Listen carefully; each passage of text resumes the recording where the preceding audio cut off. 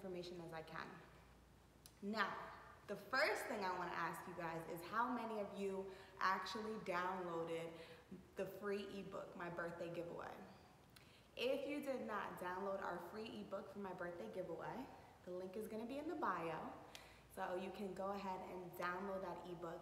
The ebook is how to start your foundation for your business, and it also includes 100 ways to market your small business. So I want to make sure you guys are getting that value, so make sure you hit the link in my bio. If you are watching this on YouTube, the link to the free ebook is going to be iamcarmenmohan.com/birthday. I also did a live that morning on my birthday on how to build a strong foundation for your business. And for those of you that didn't tune in on that, I'm going to make sure that I post it on YouTube. So make sure you stay tuned. So what am I talking about today? After I did the birthday giveaway, I reached out and I told everyone to send me their questions as far as what type of questions they had with embarking on their new business ventures or embarking on their entrepreneurship. One of the questions that I receive a lot is going to be due to business funding. So it made me think a little bit like, that's a common question that people mostly ask, like, how do I get money for my business? How do I raise money, raise capital for my next business adventure, for my entrepreneurship? And it got me to thinking, like, maybe the funding itself isn't the character or isn't the missing piece. I think maybe the funding itself is the mentality on how to organize your finances, right? If in your personal finances, you aren't organizing your finances correctly or keeping track with your bills or what's coming in or what's coming out, how can you embark on the next journey of your life of becoming an entrepreneur? Or how can you build the best business if your money management isn't good on your finances, on your personal side? How can you build a strong business like that? So what I want you guys to do is to separate yourself from who you are as a person and look outside looking in. Does this person manage their finances like a business owner? And the first question you probably have is, okay, well, how does a business owner actually manage their finances? They do it with a different type of mentality. They do it with the mentality of, this is a business. And they do it with more so of a cash flow perspective. They want to understand what's coming in and what's coming out. So in order for you guys to build a strong foundation for your business, before even trying to maximize your foundation to try to get business funding, why don't you try to organize what you have in your personal finances or in your life right now? There's going to be a lot of clutter that you're going to need to get through in order to be able to have the right mentality to build that strong business. I want you guys to have that mentality to build a strong business on all aspects, whether that's financing or running or operating or maintaining all those things that it took to make you a solid business. So I want to make sure that you guys are doing the best that you can possibly do. So let's talk about it. If you were someone that wanted to build a business or already have a business now and have problems managing your personal finances, what are some things that you can do to try to get yourself out of that hole? And I'm not talking about paying off every dollar in debt before you start building your business, because that's unrealistic today. At the end of the day, many people have debt. So I'm not telling you to pay off every dollar of your debt, but what I do want you to understand is what your expenses are. How much money are you spending a month on your day-to-day? I want you to print every one of your bank statements, personal and business, and go through each one of your statements and cut the clutter. What are you spending excessive money on that you shouldn't be spending? Where can you be saving? Where can you be budgeting? And I don't expect you to go on that crazy type of budget where you cut everything out of your day-to-day spending either. I'm not giving you unrealistic goals. I'm giving you an outline for you to be able to build a strong foundation for yourself. So what are some ways that we can start to think as business owners and think of a cash flow perspective? And that first thing's gonna be is to go through everything and cut your expenses. Cut your clutter. The unnecessary things that you spend on a day-to-day is going to be the first step to building your mindset as a business owner. Why? A business owner isn't going to go out and buy something that's expensive. They're going to make sure that they have the money to meet payroll Friday, or make sure that they have the money to pay their bills this month, or make sure that their sales are covering payroll expenses, rent expenses, marketing expenses. They're going to make sure that other things that are important are getting paid off first versus what? Actually just spending money.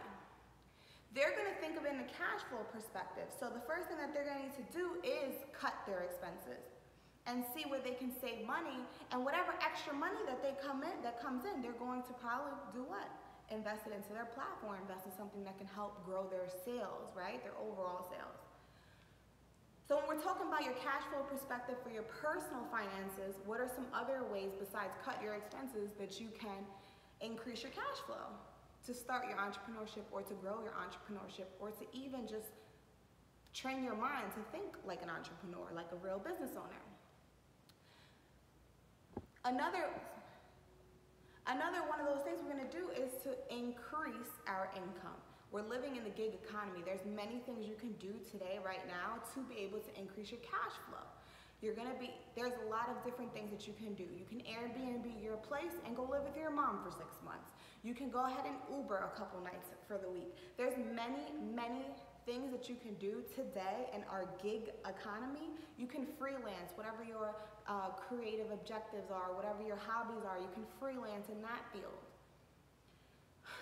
There's many things that you can do today that's going to be able to help you increase your income and to be able to organize your finances. Once you start clearing out all that clutter, you're going to see more money coming into your accounts every month. And you're going to be able to leverage your platform to be able to make more money further. Business owners sacrifice for the good of their business. Business owners don't go out and spend $1 million on unnecessary things. Business owners have expenses to meet every month and have sales to meet every month. So as a business owner, are you thinking about your prospective clients that you're bringing in? Are you thinking about what your gross sales are? Are you thinking about what your expenses are this month? Are you sacrificing the small things for the bigger picture? I need you to do that. What's another way that we can increase our cash flow? Does anyone listening have an answer? So how many of us are familiar with the tax reform law and the new changes? For those of you that don't know, Trump's tax reform law came into effect this year in 2018. So when he passed this law and now everything's into effect, people don't even know everyone's taxes, everyone's check is being taxed incorrectly today. If you learn the tax game and you learn that, or you know that every year you get a tax refund, what does that mean? Does it mean the government's nice enough just to give you money every year? No.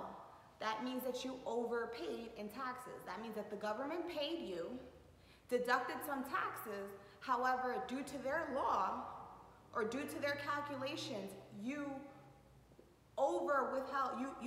you were charged more taxes than you were supposed to pay, and now they're refunding you the money back.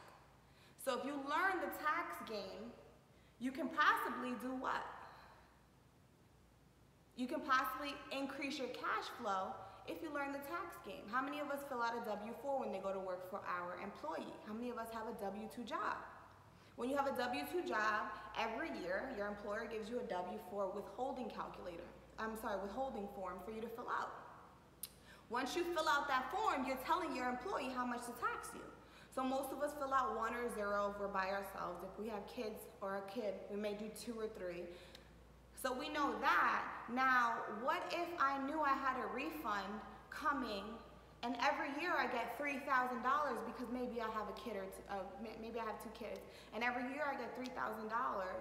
If I upped the allowances on my W-4, what's gonna happen then? Instead of getting that $3,000 in January, I'm gonna get a higher check amount every week. That higher check amount is gonna be able to increase your cash flow, right? If you have a W-2 job. Now, this is a good strategy for those of you that have W-2 jobs, that have salary jobs. Another strategy you can even put on top of that is start your business, and any expenses that you have or incur within your business can be write-offs. So if you increase your cash flow from your paycheck, which you have to be careful, because if you have to be careful because if you underpay, the end of the year you're gonna owe taxes. If you know that you get a refund every month, every year, if you know that you get a refund every year, and you know how much you make a month, you can adjust that W-4 to be able to what? Help you get a little bit more money. Now, an extra $500 for the month may be able to help you do what?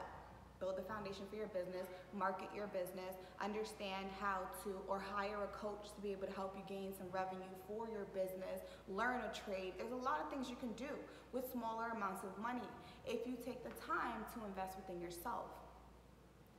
So let's go back. What I tell you guys to do, what's a way we can increase our cash flow? A way we can increase our cash flow is to figure out how much the IRS is withholding from us. For those of you that do not know, you can go online and view this information. You can go on irs.gov/withholding, and there's a calculator on there. You can take a stub from your last paycheck and input it into the calculator, and the calculator will tell you what? How much you're actually being taxed per week, and it will also tell you if you're being taxed correctly, because now with this new tax law, everything's changing.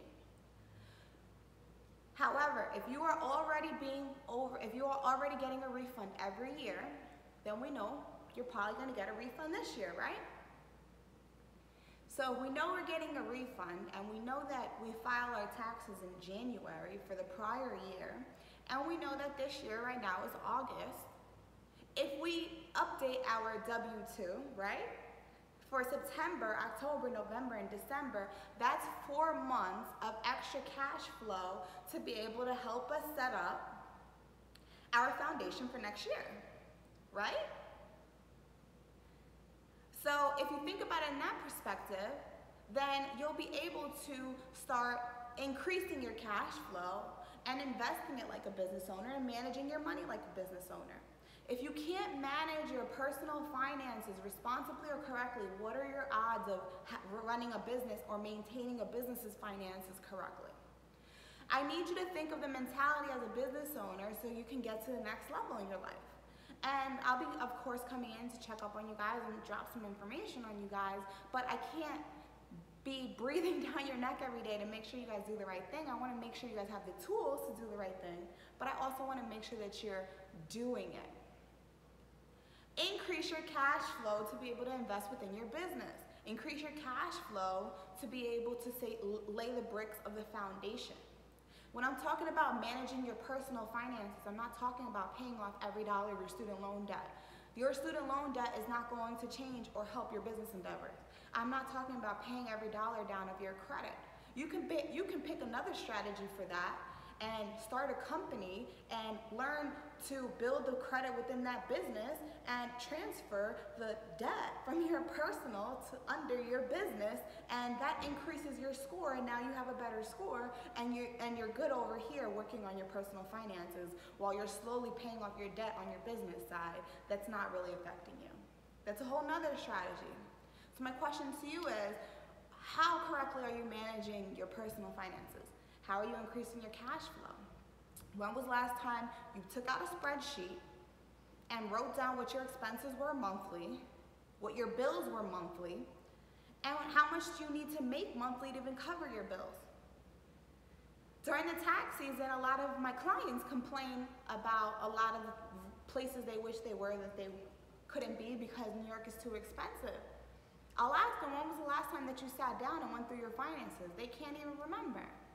So I want you guys to be a little bit more educated, and I want you guys to be able to do what's necessary for you guys to be successful.